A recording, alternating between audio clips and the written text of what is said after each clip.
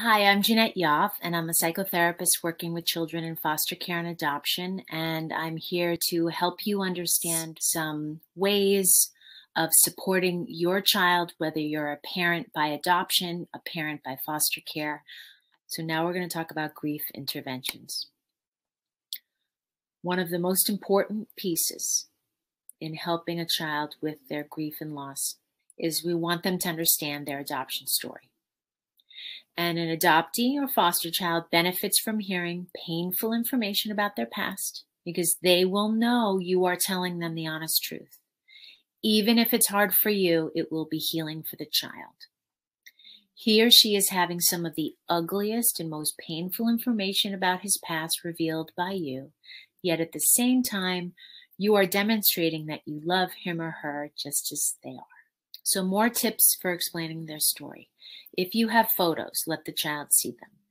If they want to keep them, let them have them. If you want to make copies of the original photo, please do so.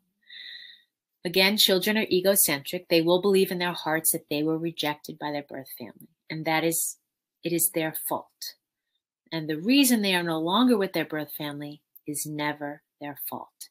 And kids need to hear this over and over and over again. They did not do anything especially bad to make this happen, because babies aren't that powerful. That's why prefacing the facts, letting them know that it was not their fault and they couldn't have stopped this from happening no matter how powerful, and reassure them that they are loved and you will help them understand and they are not responsible. So I'm going to show you a video that I made for kids called What is Adoption? It's an animation to help kids understand there are many reasons why a child is adopted. What is adoption? Some families just can't live together, so it's necessary to find another family who will love and take care of the children. Becoming part of a new family is called adoption. Here are some reasons why families can't live together. Some people are just too young to be parents. They have no experience to raise a child. Some parents want to keep their babies, but their families don't support them. Some moms have a baby, but there's no dad to help her, and she feels like she can't raise the baby because it's really hard to do it all by yourself. Sometimes the social worker or judge decides it would be best for a child to be adopted because some parents may have a serious problem with drugs or alcohol, not been kind to, or even physically hurt their child and need some parent training. Some may have gotten scared and moved away, leaving the baby all alone. Some parents are unable to provide food, clothing, and even a safe place to live. Some parents may have died. Some parents may be in jail for breaking the law. Some may have had a physical or mental illness and need hospitalization and medical care. Remember, it's not that they don't want to parent, they just can't parent like a child needs. Most times, there's a team of people working to help keep the family together. Social workers are helpers for parents and are also there to help the children feel safe and cared for. They will try and help solve problems by creating a family case plan. Sometimes the plan calls for a child to live in foster care with foster parents, while their first parents work on problems with the social worker. But if the problems can't be fixed, an adoption plan is made. An adoption plan is made by the first family and a social worker who collectively decide it is the best thing for the health of the child. A judge then helps to finalize the adoption plan and provides a permanent home for the child. So you see, a social worker is a very important person in adoption because they have to find a family that is best for the child, and they are there to be kind and supportive. Even still, sometimes finding a family can take a long time, and that's why some kids wait in a foster home, a group home, or with a relative for a while until the parents, social workers, and judge can figure things out. The bottom line is, children need love. When you are adopted, it means you have a new family, a new relationship as a daughter, a son, a sister, or a brother, and you have become a very important part of your new family. It's important because you will be sharing all of life's experiences together. Birthdays, holidays, vacations, and so much more. You will have many questions about your birth family, and you have every right to wonder and know the story of your adoption. Ask your parents by making a question box and see what answers you can find, and what answers you can hold on to in your questions box. You may have numb feelings, you may have angry feelings, you may have, was this all my fault, guilty feelings, which brings along sad and confused feelings. All of these feelings are normal because you are grieving the loss of your first family, and the grief is also normal. You will need to grieve in order to feel better. There is no right, there is no wrong. Expressing your feelings can sometimes be hard, but the more you can do it, the better off you'll be. Big feelings will come and big feelings will go, like a great big wave, so just go with the flow. Don't push them away, make them your friend, so you can understand your grief and go play again. Remind and tell yourself over and over that being adopted is a very special thing. Out of everyone in the world, it was you that they would bring, to their hearts, to their homes, to their whole family too. And the last thing to know, to take deep in your heart, is that you're just a kid. It was never what you said or did that made your first family break apart. You matter! But one thing to remember, you are not alone. There are 1.5 million children currently adopted in the United States. Between 1 to 2 million couples want to adopt a child, and 40% of adopted children are of a different race, culture, or ethnicity than both of their adoptive parents, and 6 out of 10 Americans have personal connection to adoption. Each year, there are 135,000 children adopted in the United States, and overall, there are 7 million people adopted in the United States. That's amazing! All of these people were adopted too. Colin Kaepernick, Faith Hill, Jamie Foxx, Run DMC Daryl McDaniels, David Thomas, Wendy's founder, Steve Jobs, Marilyn Monroe, Simone Biles, Sarah McLachlan, Christian Chenoweth, Ray Liotta, Blondie, Keisha Cole, Liz Phair, and many, many more. You are not alone.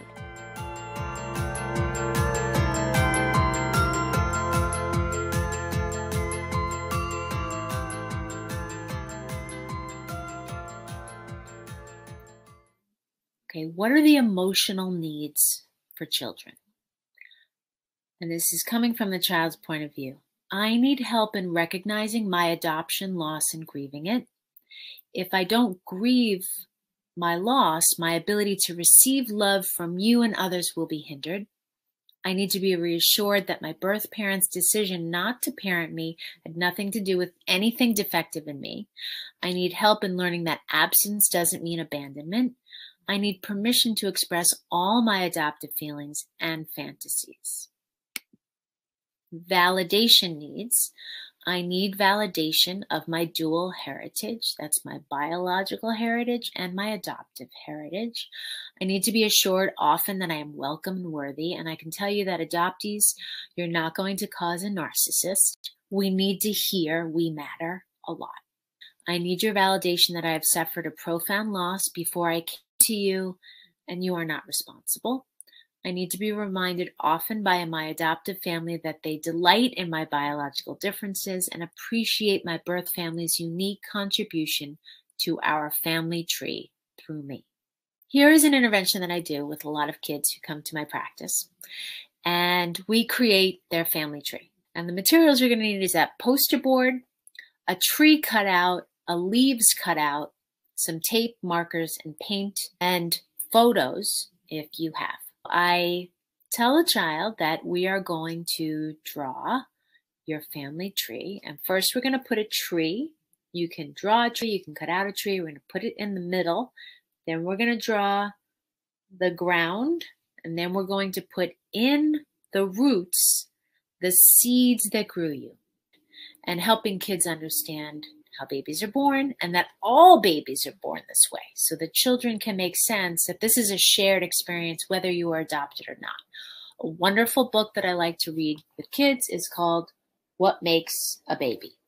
And this book really helps children understand that there's an egg and a sperm, that go into the woman's body. The sperm has his story, and then the egg has its story, and together they do a dance and they share each other's stories and they become one. It's really a wonderful book to read with kids. And I usually like to read it when we're doing this, before we do this, and then we talk about, do you want to have seeds or do you want to have the egg and the sperm? If we have the names, we put the names on the seeds. If we don't have the names, I'll have a child say, what do they want to call them? So we give them permission to have a say in this experience. And then the tree is the family by adoption, and leaves represent the family that they see most often as extended family members. And then utilizing art, drawing the feelings in the roots, colors, and then on the sides, we put photos. Now, typically I'm just doing the one card presentation, and then I'm going to put the poster board on the side, and I'll explain why that's important, is create a door, a front door, secure with a security code. Why? Because this, I want to teach them, is their story, and there are boundaries. And a boundary is a way for you to, when you feel open and want to share, you open and share your story. When you don't feel comfortable or don't want to share or don't want to talk about, then you close the doors. Basically, when you have your one piece of poster board, you put another poster board on top, you tape it to the side, and you cut a line up the middle, and the child can create a code that only they know, so they know how to get into their story and sharing their family tree with anyone that they choose to. And what I like about this is helping kids understand that, you know what, sometimes it's okay to not talk about this with some people. Not everybody is ready. Some people may have a lot of questions, and you may not be ready and prepared to answer all those questions. So when you are open and ready, you can share, and when you're not, you can have a healthy boundary. And the child can then put this somewhere in their room where they can revisit it, look at it, and make sense of their experience. And then this other family tree is with a road metaphor. This is a child who'd been in 3 foster homes. And it's another type of family tree that I do. And this again includes the poster board, tree and leaves cutouts, as well as houses, tape, string, markers, and paint. Same concept. On the bottom is your roots, who grew you, your birth family. Are they seeds? Is it the egg and the sperm? Can we name it? And then we can draw a road to show your journey. So after you were born, where did you go to next? You went to your first foster home. We can put pictures of who lived there, dates if we know, put feeling colors next to these different placements. So I like to use the 4 feeling colors. Mad is red, scared is purple, glad is happy is yellow, and sad is blue. Mad, sad, glad, and scared. And then the final placement of the tree is their family by adoption. And then on the bottom, I put a hole in the paper with a scissor. I put a string in that, and I tape it on the back of the poster board. I pull the string all the way up to the top, and I lay it flat. And then I put a hole in the top of the tree. And before I put it through the hole, I'll have the child write their name on a leaf. And if I can laminate it, I can laminate it. If not, I use clear tape. And then I'm going to poke a little hole in that and put that on the string. And then put the string through the top, push the string through, tape it to the back securely. So now we have this line that connects the child from their birth family to their foster family, to their adoptive family. And they have this trajectory, and they can now travel along and go back and forth, because here is the experience. The child will go back and forth, thinking, remembering, reminding, retelling their experiences. And this is part of the healing process. So this string provides this through line of their life. And what are we really doing here? Making sense, bringing this out. The parents joining with the experience, understanding how they feel, putting words, pictures. So this is another type of intervention, FamilyTree, helping kids make sense of their stories. And again, for this, you do the same concept, closing the two flaps on top and having a security code. Another intervention that I do with kids is my questions and answers box. And I usually do this when we're doing the FamilyTree, because kids don't have all the answers.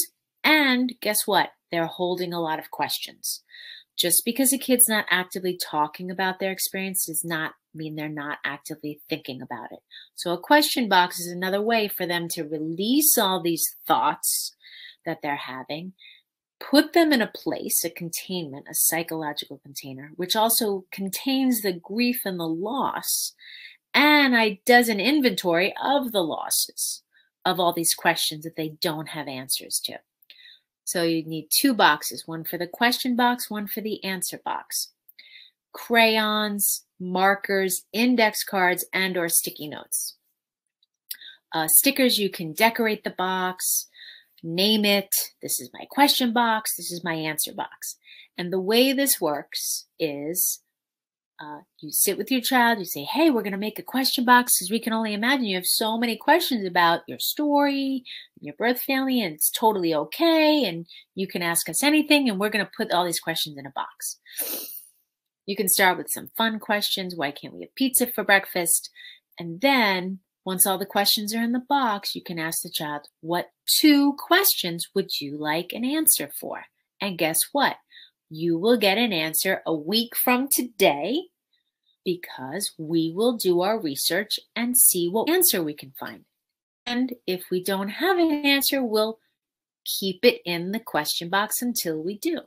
I also tell kids not all questions have an answer yet. And this provides a stalling tactic for parents, because I know I was a kid who asked my mom at the strangest of times, and she wasn't prepared or ready to answer my questions. Why was I adopted? And where is my birth mom? And she didn't know what to say. And she could have used, and I could have benefited from her saying, that's a great question for your question box. And then she would write it down, or I would write it down, put it in my question box to go, now someone's acknowledging, someone sees, someone hears me, someone knows me, and they're looking out for me. And I'm going to wait and hopefully get an answer in a week, or not. But at least someone's acknowledging and knows what I'm thinking. So the question and answer box, the parents have a week to find the answer, consult with an adoption professional, how to answer the questions. There's some wonderful books on how to answer tough questions. Take a week, figure out the answer, age appropriate for the child, and then provide that answer. And then that answer gets written on a card, stapled to the question card, and put in the answer box. And then the child has these 2 boxes. I like to keep them in their room so they have them to go to turn to whenever they're more curious and they want to learn and think about, or put in new questions for the question box.